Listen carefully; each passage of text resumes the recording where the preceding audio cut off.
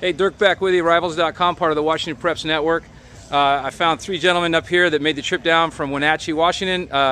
They are East Wenatchee Wildcats. And guys, how you doing today? Pretty good. Came down here to the Nike Spark Combine. Pretty long drive. I'm going to come left to right. Tell us your name and your position. Lucas McGill, quarterback, graduating year 2012. Okay.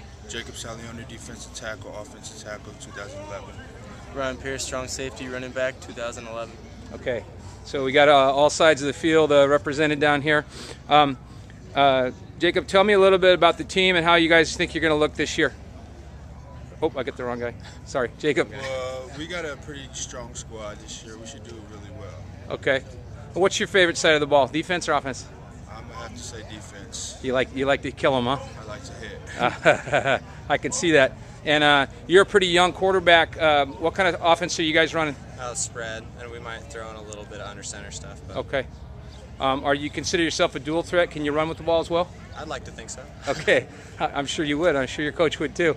And you're playing safety and running back over here? Yes, sir. Okay. Which side of the ball do you like best? Definitely defense. Got a strong defense, a lot of returning starters. Are you known for being a hitter? Yeah. You like to think so, right? Okay. How do you guys feel about the east side of Washington? I know it's there's some great football being played out there, but it seems like just with Oregon, the west side of the mountain seem to get all the press. Is it hard to get noticed out there?